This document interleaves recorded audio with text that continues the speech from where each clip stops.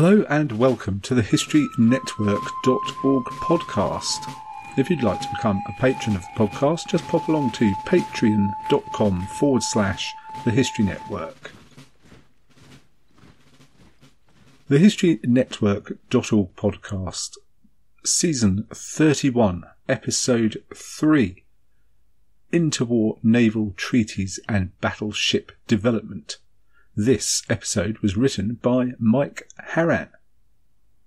At the end of the First World War, France and Italy had wanted the German high seas fleet divided between them. Britain and the USA wanted it scuttled, which Germany did anyway without permission. The resulting Treaty of Versailles imposed strict limits on size and number of warships the newly constituted German government was allowed to build and maintain. This nullified the threat of Germany at sea. Former allies Britain, France and Italy now became suspicious of one another's intentions in a post-war world. These tensions were not helped by the US President Wilson expressing his intention to increase the size of the United States Navy to 50 modern battleships. At the same time, Japan initiated an 8x8 program where it would build 8 battleships and 8 battle cruisers, all much larger and more powerful than those they were replacing. In a war-weary world where governments were not keen on massive armament spending programs, the years between the end of the First World War and the outbreak of the Second World War would see various treaties enacted. The purpose of these agreements would be to prevent an expensive naval arms race, as was seen at the turn of the century as countries scrambled to build the new dreadnought-class ships. The first of these naval agreements would be the 1922 Washington Treaty. The public mood in the US at this period disapproved of any future intervention in foreign wars. In Britain, with the First World War fresh in the population's mind, the eye-watering cost of the Navy's planned 4 new warships, 4 new battle cruisers, with more battleships planned in subsequent years, was not welcomed. The result was the Washington Naval Conference called in 1921 between the United States, Britain, France, Italy and Japan. The subsequent treaty called a halt to the building of battleships by the signatories and to maintain a balance of power at an agreed ratio to the total tonnage of their warships. Since the USA and Britain maintained fleets in the Pacific and the Atlantic, they were allotted the highest tonnage allowances with 500,000 tons. After that came Japan with 300,000 tons and France and Italy with 175,000 tons each. Initially, the British public were not keen on the agreement, as they feared they would not have enough ships to defend the empire and trade routes. The huge amounts spent on the navy had always been unpopular with certain elements in Britain and the Dominions, so when it became clear that American foreign policy was unlikely to bring the two countries into conflict and that they were often aligned, the treaty was accepted with the wider public. For the Japanese, the naval agreement felt like a snub by the Western powers. Factions within the Imperial Japanese Navy felt this was America and Britain ensuring their dominance in the Japanese sphere of influence, though it's worth pointing out that in the Pacific a concentrated Japanese fleet would be greater than either the warships available to Britain or America. The French too were dissatisfied with the ratio. They felt that their tonnage allowance was too low and should be greater than that of the Japanese. In the end, an agreement on the numbers of cruisers and submarines smoothed out concerns regarding capital ships. Further disagreements from France, Italy and Japan were quelled through pressure from Britain and America, who finally convinced them to accept the limit. The result of the Washington Naval Treaty was to limit new battleship construction. New projects were scrapped altogether, such as all 4 of the Japanese fast battleships.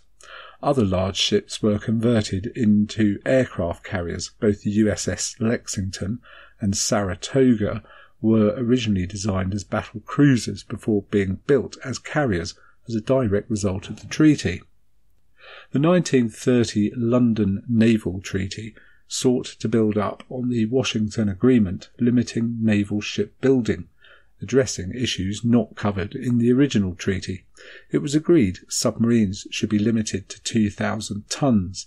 To put that tonnage into some context, the German Type 7 U-boat, which was the most common U-boat of the war, weighed around 700 to 800 tons. Even the German resupply submarines were under this 2,000-ton limitation. The size limit for submarines was so large in the treaty that it was essentially meaningless.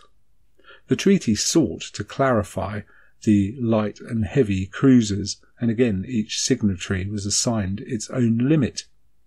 These agreements on the displacement tonnage of ships and armament size limitations had unseen consequences. Where the maximum calibre of a ship's guns had been reached, ways were found to circumvent restrictions by placing extra gun barrels on the main gun turrets, keeping to the original calibre, but at the same time doubling or even tripling the firepower. There were other developments which stretched the spirit of the agreements. The American Nevada-class battleships had the elevation of their main guns increased from 15 degrees to 30 degrees. This effectively increased the range of the main 14-inch guns by over 10,000 metres to 31,400 metres, or around 34,300 yards. The British insisted this violated the terms of the treaty. While the British scrapped or stopped construction of 16 major battleships, the 40,000-ton displacement HMS Hood escaped the treaty restrictions only after signing a compromise deal with the Japanese. The treaties threw up problems of a non-technical nature, problems best described as national pride. Britain and the US, being the most powerful, were non-participants in this contest with the largest fleets. They stood aloof of France, Italy and Japan as they vied for third position. France insisted it be ahead of Japan. Italy insisted it be equal to France, yet Japan was on the verge of overtaking France, being the first non-Western power to equal or exceed a Western power. Ultimately, the rivalry would be moot, as when war broke out, the rapid fall of France in 1940 would cause the French fleet to flee to Algeria, where it would be sunk by the British at Mers el-Kabir to prevent it being surrendered to the Germans. The future would prove similarly ignominious for the Italians. Mussolini, encouraged by Hitler to believe himself as the reincarnation of the Caesars, was urged to build a big fleet. Although the fleet was built and at times sallied forth, it was largely kept bottled up by the Royal Navy in Taranto harbour. The Germans were not signatories to either the Washington or London agreements. German naval ambitions were restricted by the post-First World War Treaty of Versailles, which limited the navy to ships of 10,000 tons displacement, though it did not specify the size of the armament they could be equipped with. The result of this restriction was the development of what were euphemistically termed pocket battleships, coming within the 10,000 tons displacement limit and armed with 6 11-inch guns mounted in triple turrets. The 1930 London Treaty was to run until 1936, when it was agreed the signatories would reconvene to reaffirm the agreement. The remit of this conference was to limit the growth in naval armaments until its expiration in 1942. Talks opened in December 1935. Within weeks, Japan withdrew from the conference. The absence of a major naval power such as Japan was a serious blow, preventing any agreement on the number of warships. The resulting treaty was mainly concerned with auxiliary ships, although methods of negating the rules regarding gun calibre by mounting extra barrels in each turret were addressed. Prior to 1921, only the US and Italy had triple gun mountings. By 1936, this had become a standard practice. France, Britain and the US all used quadruple guns mounted in one turret, which allowed for extra firepower. The drawback of 4 guns firing from one turret was that it resulted in less space in the turret, which resulted in a slower rate of fire as each turret had to share a loader with some of the smaller guns. Range also had to be considered, as no matter how many barrels a ship carried, its guns were of no threat if it could not achieve a useful range, the average now 25,000 yards, as opposed to that of 12,000 at the Battle of Jutland.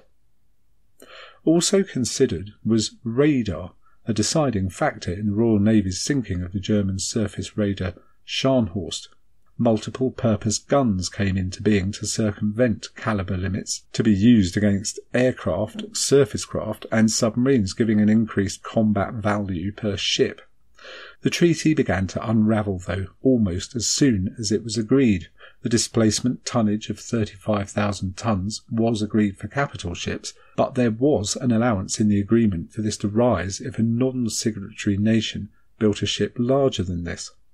In 1938, this escalation clause caused those parties to the treaty to agree to a new upper displacement limit of 45,000 tons.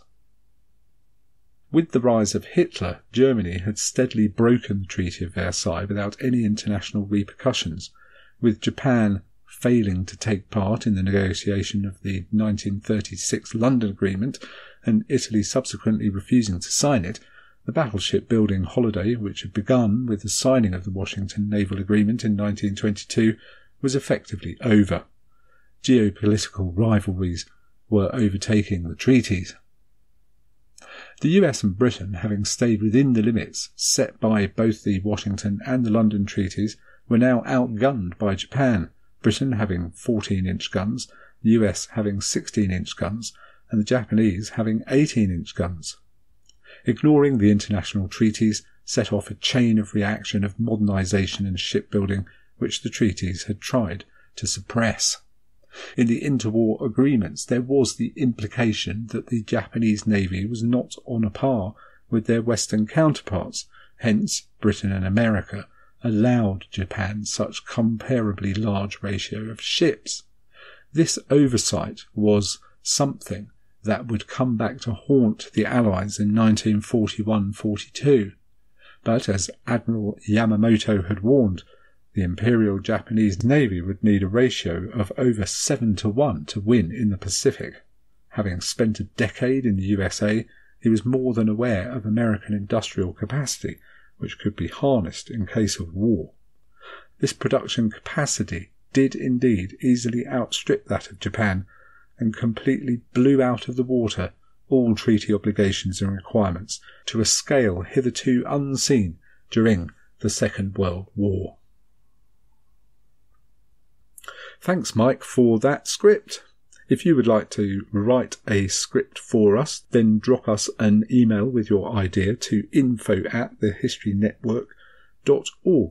And once again, if you'd like to become a patron of the podcast, pop along to patreon.com/The History Network, and thanks very much to all our patrons who make this podcast possible. Thanks again for listening. You've been listening to the HistoryNetwork.org podcast, written by Mike Harran, read by Nick Barker.